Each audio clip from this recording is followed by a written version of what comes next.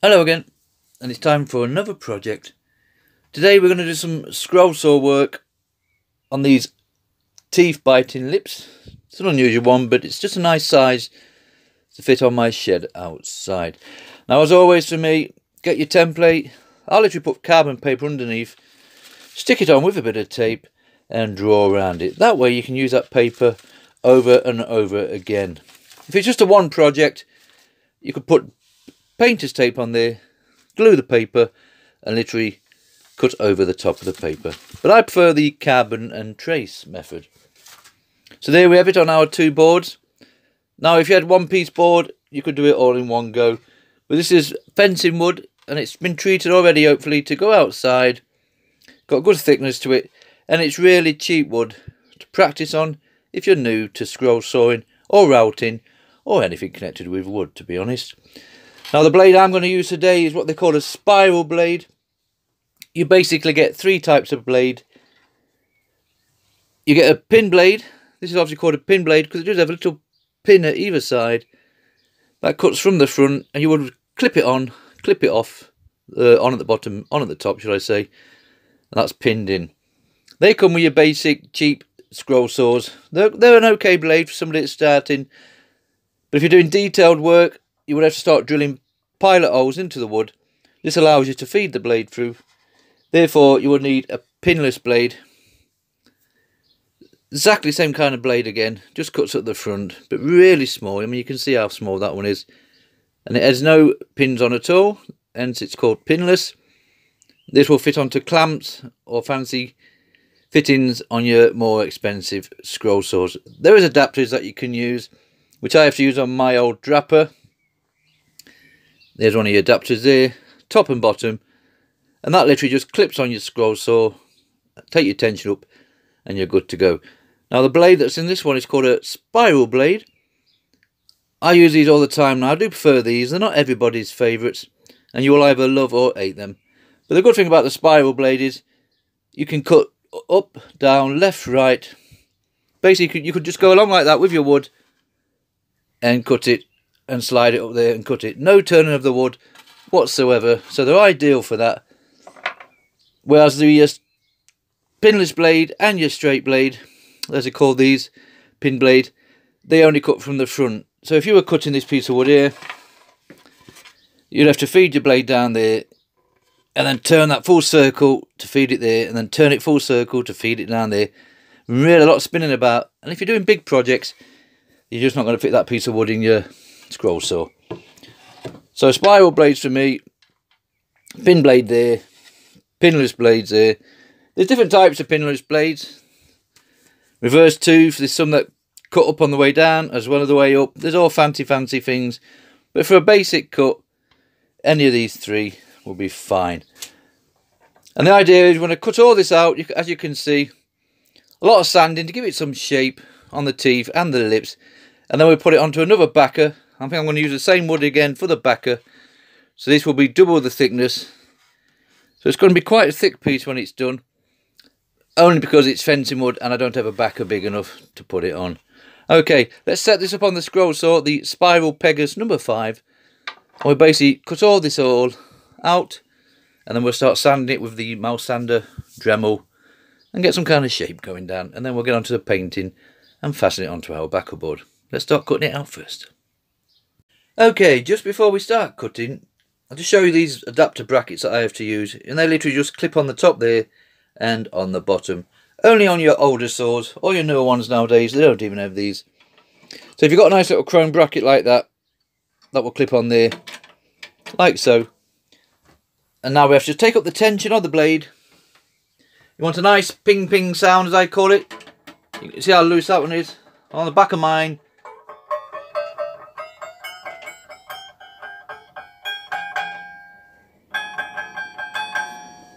a nice little ping ping sound.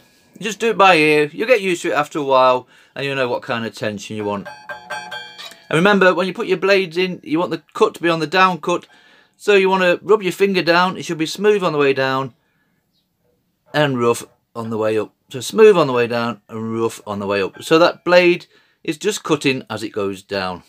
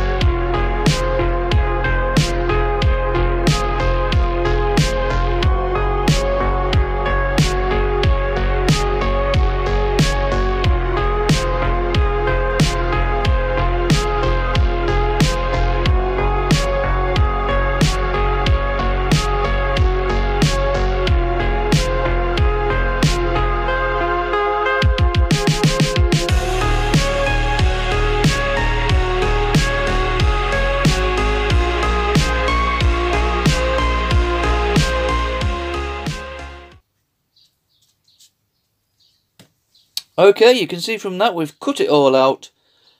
Good thing about keeping the template underneath, you've got something to put your bits onto to make sure you've got them near enough how they should be. Now I'll mark the back of these just to make sure, because when we start sanding it all down, make sure we're going to shape it on the right side. Shape all these lips in, get in here with the Dremel, just get a bit more character with the teeth and the lips. And then we'll look at the backer. We'll literally put these onto a backer, like I said before, with the same wood, and we'll draw all around it all. Cut that out on the scroll saw again, and then we'll attach it all together with glue and screws. It's nice and thick, so we can come in the back and make sure it's all nicely done.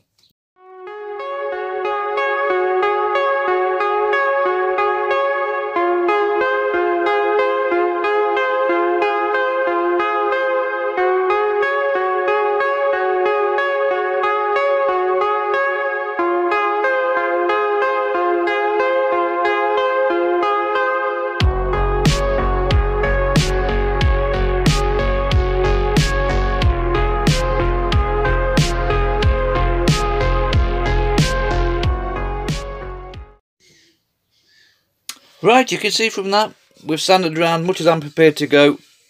It's nice thick pieces, this. Them teeth will come on nice. No problem with that.